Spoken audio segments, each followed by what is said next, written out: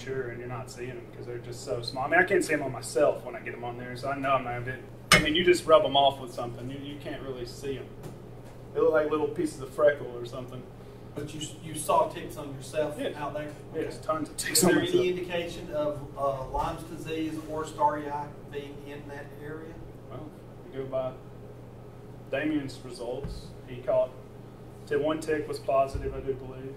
And then Damien also ended up sick while he was out there and off of one of my sites. So we were pretty sure it was off of the site that we got covered in ticks that day. Had a couple hundred on both of us.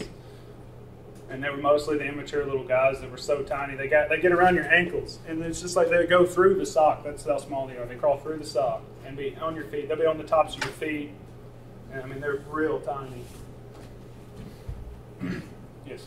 Could it have been that if there were any in the winter, did the ticks crawl away from like the warm body?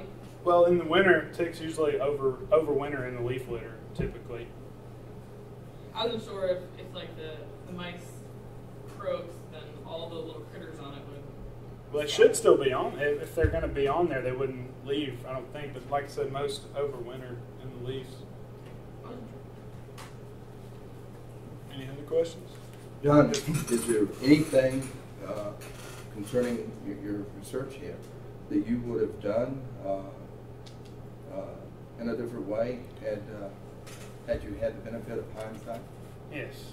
First thing would have probably been, if it would have been possible, more traps, I think, to cover a little bit more habitats. Just a little different, in our sites, maybe a couple more, like one or two more burn sites per thing. Because I think a lot of animal usage is more dependent upon the site. Because, like I said, that one site I had was tons of captures. So, I mean, it could skew you really quickly. Also, the tick searching, like I said, keep them overnight, a couple days, let the ticks drop off. Look for them that way, because I just don't think the way that searching them by hand is not a good method. It's just not economical. It takes too much time, and you spend a lot more time per site. If I wouldn't have, but then transport of live animals too would have been a problem, I guess. Any other things different?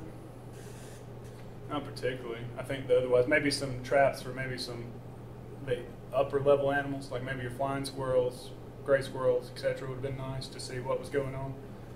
We considered doing that, but then just the economics of time and me doing it by myself a lot was not, we didn't have time. I didn't have time to do it all.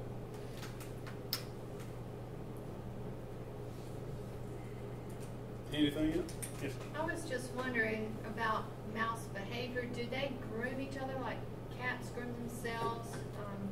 Do they groom themselves or each other? Could they have been picking out those I don't ticks? know. I'm not really sure. I mean, is it? They do in captivity.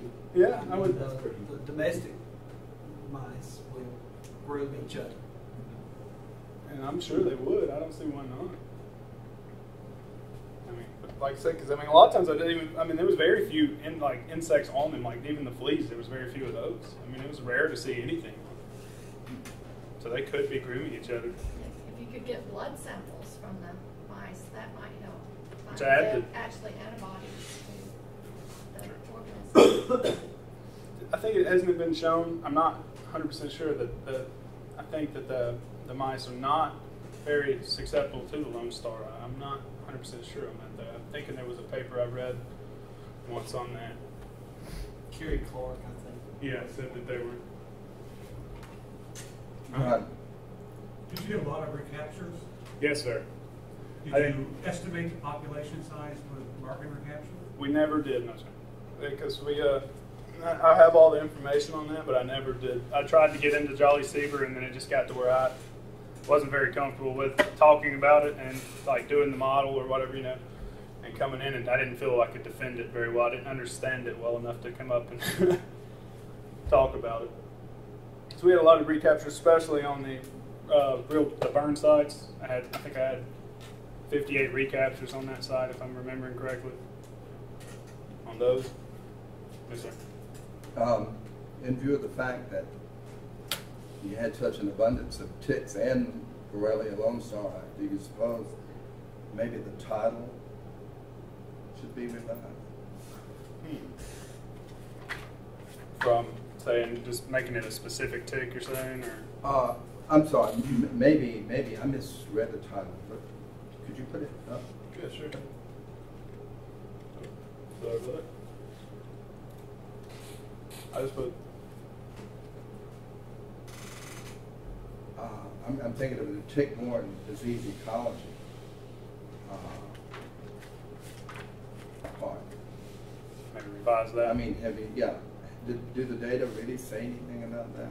Just that I'm not finding any on them. That would be the main data, I would say. You're not finding any ticks on any of them, so the ecology is possible that they're not using them for a host. That would be what I would say, but I'm not 100% certain on that. It could be revised though, yes, you're correct.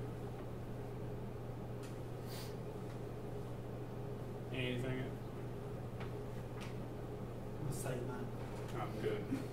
That's even better. I figured y'all were. That wasn't asking much. I've seen y'all riding away over there.